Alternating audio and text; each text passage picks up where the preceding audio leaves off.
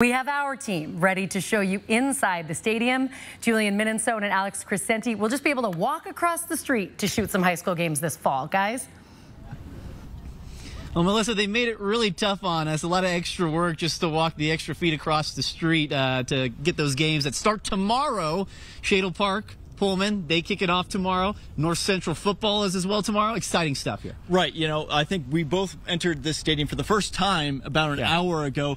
Just an incredible facility all around here. We're going to have all kinds of behind-the-scenes footage here, but we don't want to be too greedy and show you everything here. So we're going to toss it to our Natalie Grant. Hello, Natalie. How you doing up there?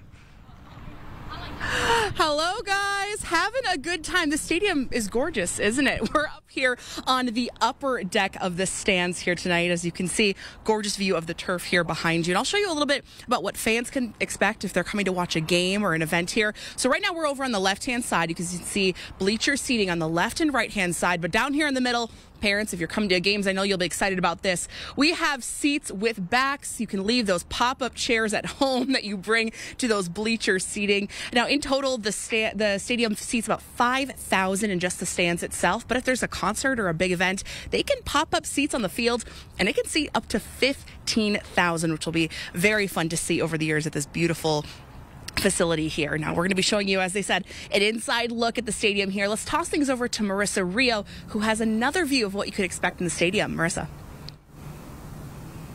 Thank you, Natalie. I'm on the top of the bleachers where I consider to be the cool kids club. I mean, take a look at this. You have a view of everything. You have a view of the beautiful new stadium. You have the Jumbotron over there. And then there are these seats that you can just see and take in the view. One of the Spokane public officials says this is a place where people can cater events. So say one of the athletic directors of one of the teams wants to host a fundraiser event here for his booster club. He can sell seats here, make some money for the school.